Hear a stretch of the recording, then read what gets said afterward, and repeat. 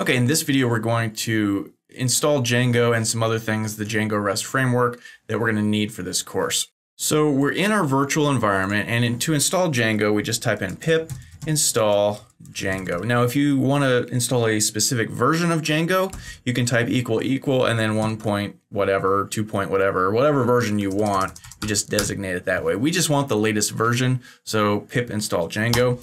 And pip is the Python installation processor, I don't know, program, something, pip. It's just what you use to install things with Python. And you can see it's downloading Django. It's also installing the SQL parse, this pytz, and Django itself. Pytz is a Python time zone file, does some things behind the scene. As SQL parse, SQL's a database, it does some database stuff. That's all just normal. Okay, we also need the Django Rest Framework in order to create a REST API. So same command, pip install. It's just Django Rest Framework. So it's collecting, installing, done.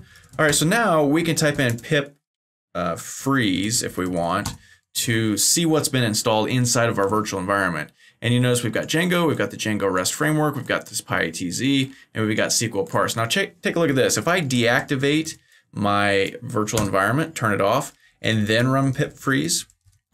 Now this is saying what's installed on my computer. I've got a whole bunch of stuff installed, but you'll notice there's no Django, there's no Django Rest Framework, there's no anything, right?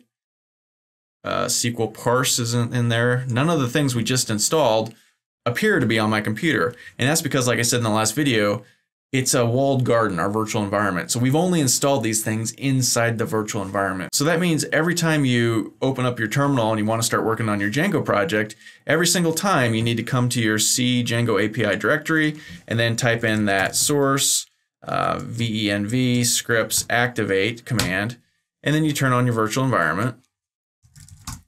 And then, we can see, sure enough, all those things that we installed are still there, and you're good to go. So I think that's all for virtual environments. In the next video, we'll go ahead and start our Django project and start building it out.